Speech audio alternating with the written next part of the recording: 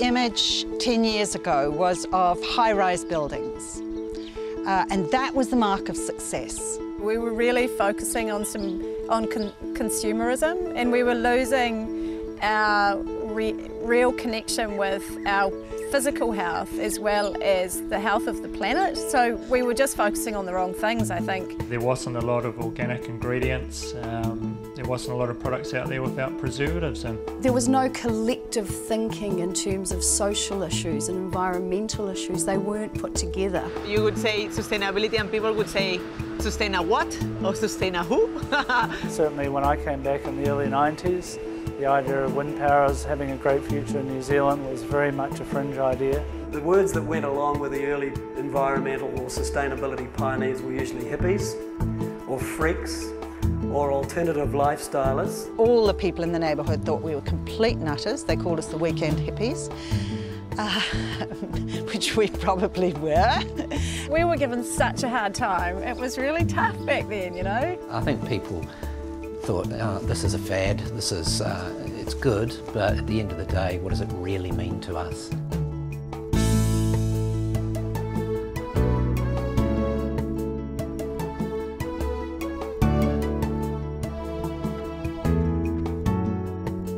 In the early days, we were doing a lot of talking about what's the problem with the environment, the way we look after the environment, what are we doing to our people, and why is that a problem? And then we were having to say, so what's the role of business? I had a little bit of an epiphany in a car park one day where I realised that I could go forward and do business, but it would be okay to do it our way. For me, it was, it was almost like a blank sheet of paper and saying, well, how could we structure this so that it made sense and fitted with our own value set? We knew that organic vegetables not only tasted better, but they were better for you and they were better for the planet. Looking at organics in terms of food production just made sense for the long term. Environmentalism is simply long-term economics. You pay now or you pay later. We're able to demonstrate with actually not a lot of effort that we could make a lot of difference.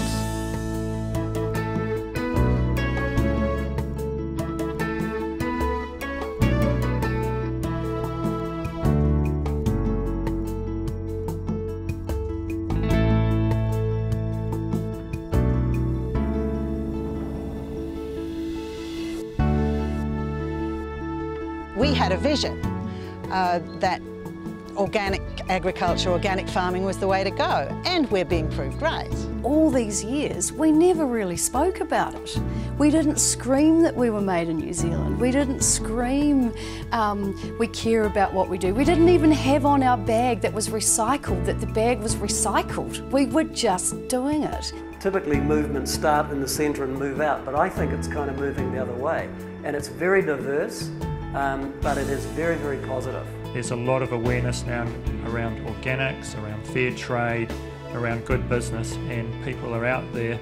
They're not just buying things on the dollar, they're looking at things that are a little bit deeper, and they want to support businesses that are doing the right thing. These are the kind of sandals that now we greenies wear, all right? I have to look back to 10 years ago and realize that I've come a long way from where we were, and the world has changed a lot, and people's minds are totally different in terms of the concept of sustainability. We actually get people wanting to come and talk to us because they believe that what we're doing is absolutely correct and in line with their view of where the world should be and what they should be doing themselves. Everyone's tremendously committed, and that's one of the things I'm proudest of actually, is the number of people who've caught the bug and caught the passion, and if you like, picking up the torch and taking it on.